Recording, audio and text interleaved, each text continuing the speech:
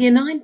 So this week, a bit of a break from the new content that we've been doing over the last few weeks, and I thought this was a good opportunity for us to think about where we've got to, what we've learned, and do some revision and cue cards and kind of consolidate everything that we have.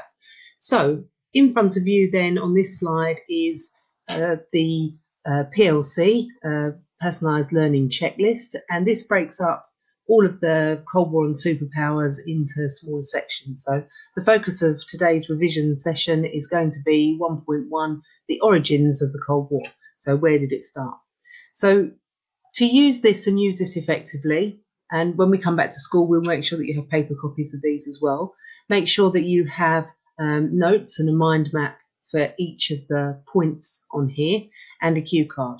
Please ignore the pink section 1.2, development of the Cold War. That will form the work that we are going to put in place for you for next week. Okay, so that's the first thing that you need to do. So you're focusing on these 6 and you're putting together a cue card or a mind map for each of them. Okay, next slide. So in terms of the beginning of the Cold War, here you have a number of things to look at. You need to read the information first. So the beginning of the Cold War, the conferences which you will recognise and we've used and we've referred to on a number of occasions. And then once you've finished that, there is a now try this task. So the notes that you have for each of those are going to be part of your revision. Okay, on to the next slide.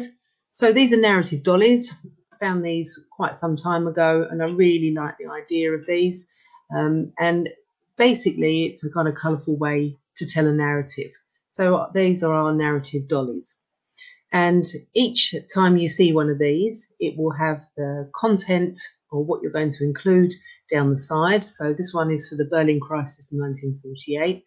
And then each dolly, as it gets bigger and bigger, takes you further and further into the story. So you work not from the top of the page, but from the bottom of the page.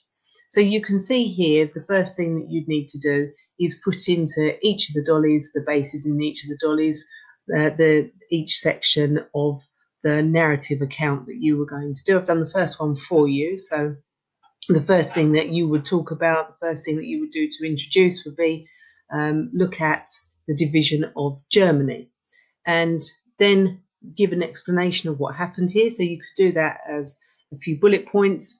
And then how does it link to the next event? So you're thinking here about the kinds of words that you would use that connect it to the next event. And then you put your next event down at the bottom, a little explanation of what happened and how is it linked to the next stage and so on.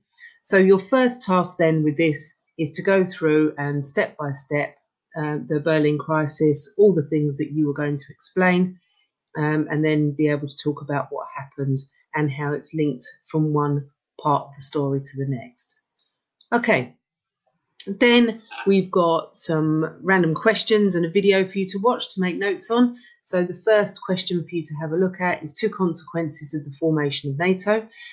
You don't need to do this by trying to remember. You can do it that way if you like, but otherwise then just have a look over your notes for the formation of NATO and think about what happened because NATO was formed. There's a quick recall quiz and I'll put the answers for this into next week's PowerPoint, and then there's a video here for you to watch on the arms race, which gives an explainer, and I suggest you do this in a mind map. For those of you that aren't that keen on a mind map, please don't be put off by that. Do it as bullet points, that's absolutely fine. Those of you that are going to do it as a mind map, try and do it like a clock so that you've got the mind map in the centre and you work round from the top, putting each event and each part of the arms race around the outside of that. Okay, so that's this slide. Then there is another narrative dolly slide, but this one is on the Hungarian uprising, 1956, so last week's tasks. Again, along the bottom in the red boxes, then you need to put each part of the Hungarian uprising, 1956. So you need to make sure that you're not just talking about the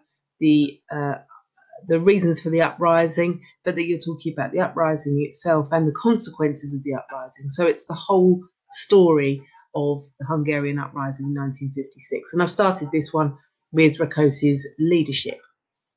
Okay, so again, put your points along the bottom and then work upwards in on top of each of the dollies. Okay, and then finally, this is what needs to be submitted on Friday. It's an either or task, so you can, and please, you don't have to do all of this. Equally, if you wanted to and you felt it would be useful to you, then by all means do all of this. But you need to submit on Friday one of the narrative accounts, so either the First Berlin Crisis 1948 or the Hungarian Uprising 1956, one or the other of those. Submit that, and you can do that as a usual narrative write-up, or if you've printed out the dollies pages and you filled those in, then you can upload a photo of those. Absolutely fine with that. It's the information we're looking at and the way in which you've put that together. Alternatively, a copy of all the cue cards from slide 1. So if I go all the way back to the first slide, that means all your cue cards and mind maps that go with each of these. So there isn't a kind of easy task here. By the same token, both of these are supportive for you in terms of exam practice and knowledge building. As always, contact one of us if you are not sure of what to do, or you need a bit of help, or somebody to talk through it with you. Make sure that you meet the submission date, and perhaps order yourself some cue cards so that you've got those ready to do the cue card work on the 1.2, the second section, next week. Have a good week, everyone. Take care of yourselves. Bye-bye.